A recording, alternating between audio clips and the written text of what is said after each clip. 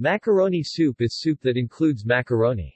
The food is a traditional dish in Italy, and is sometimes served with beans, which is known as pasta e fagioli, and was also included in Mrs. Beeton's Book of Household Management where the connection with Italy is mentioned and the dish includes Parmesan cheese.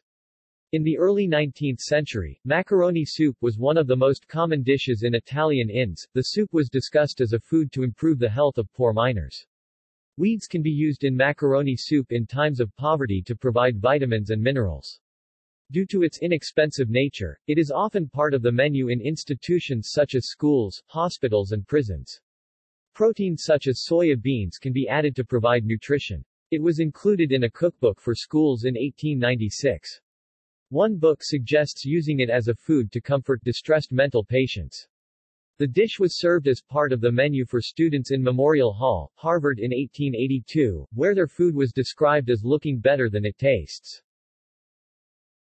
In Los Angeles it is sometimes served with chili. The soup is also known in Malaysia, where it is sometimes served with chicken balls. A similar dish is sopas, from the Philippines.